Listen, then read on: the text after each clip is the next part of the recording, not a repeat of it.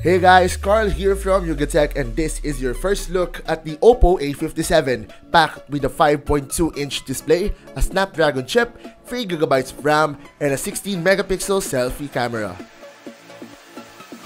The folks from OPPO were kind enough to send us a unit for an early view. The packaging itself is reminiscent with the previous OPPO devices we've had, with a paper cover holding the box tightly. Inside the package are the device wrapped in plastic, a SIM card ejector, a clear case, a few paper booklets for manuals, the usual set of white pairs of earphones, micro USB cable, and a 1A charger. Sorry guys, there's no VOOC included in the package. Our unit dons a black color all over, which the company has released since the F3 Plus back in April. The front part consists of a 16-megapixel front camera, a few sensors, a call speaker grill, a 5.2-inch display, and a fingerprint scanner below that also serves as the home key. Two buttons are also at the sides of the fingerprint scanner, which does not illuminate.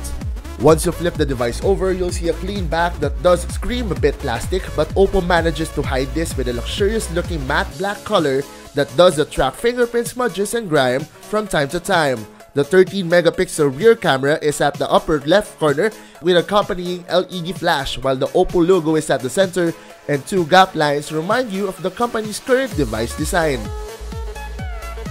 On the left side of the device are two keys that let you operate the volume, while the power and lock button is located at the right.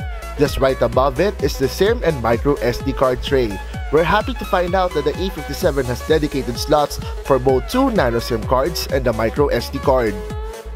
At the bottom are the 3.5mm audio jack, the microphone, the micro USB port, and a mono loudspeaker grill. The edges are chamfered for a better hand grip. The OPPO A57 is scheduled to launch today with the price of 11,990 pesos and will be available at all OPPO stores and authorized dealers in the coming week.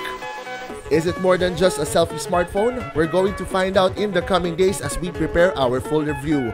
More of your top stories and reviews at yugatech.com. My name is Carl Miel.